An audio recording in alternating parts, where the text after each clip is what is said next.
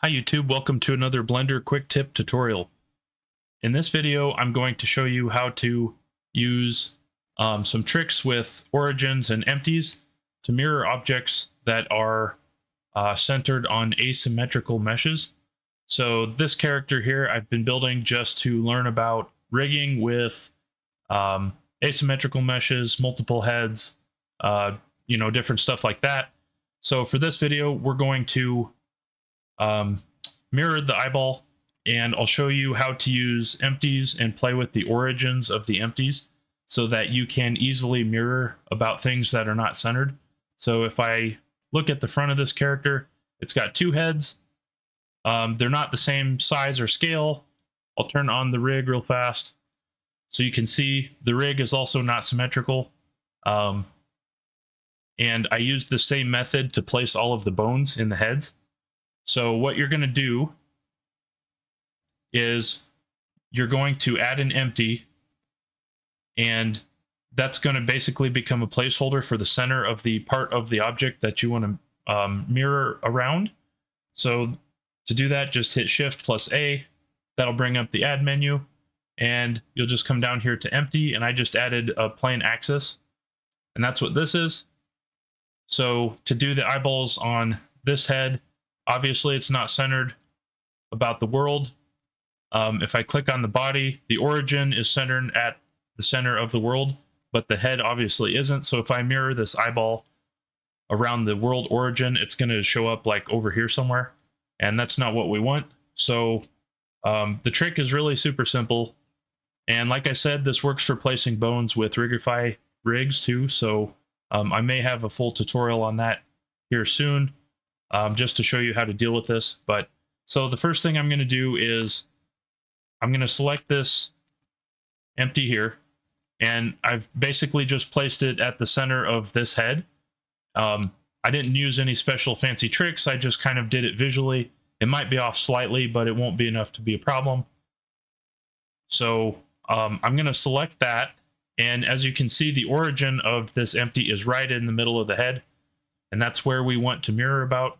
So there's a couple ways to do this. One, you could just mirror about this empty, but that won't work for placing bones and doing certain other types of work. So what I want to do is I want to right click, and I want to snap the cursor to the selected. Okay, and then I'm going to click on the body, right click, and I'm going to go to set origin and origin to 3D cursor. So now what I've done is I've set the origin of this body to this empty, and this isn't necessarily needed for just mirroring an eyeball, but if I go into like sculpt mode, for instance, and I turn on X mirror, you can see now that any sculpting I do will mirror about the center of the head instead of the entire body. So even down here lower on the body, the mirror is not about the center of the world. So let's go back to object mode. So now just to mirror the object, I'm going to select this eye. This one is called Buck Right Eye. And I'm just going to add a mirror modifier.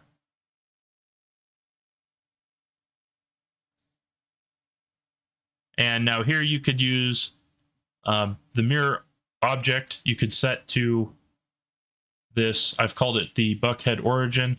So if I do that, it's going to automatically copy the eyeball to the other side. Everything looks good on that end. This will be one object, so I'm going to apply this. And then with the two eyes, which I want to separate, I'm going to hit tab, go into edit mode. I'm going to click L on this other eyeball, and it'll turn on X-ray mode. You can see it selected just that side. That's because it'll select loose parts. So with just that eye selected, I'm going to right click, still in edit mode, separate, selection, and now you can see in the scene collection up here, there are two eyeballs with the same name. So I'm going to tab out of edit mode, select the other eye, and I'm just going to change this name to the left eye. And I'll go into a render preview here so you can see. So it's copied all of the properties, all the materials, and it's mirrored about the head instead of the world origin.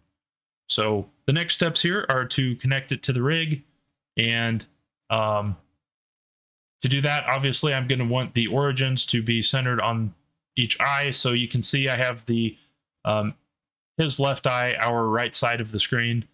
The origin is still set to where the other eye was. So I'm just going to select this eye, right click, and set origin to center of mass by surface. And now the origin's in the middle for this eye. Then I'm going to do the same thing on this one. And just to make sure it's using the same type. So now if I click on these, you can see their origins are centered on themselves. And that is what we want, because the rig will use those origin points to control the eyeballs. So that's it for this one. Pretty simple stuff. Obviously, hit all those magic YouTube buttons if you thought it was helpful, and let me know what else you'd like to see. Thanks.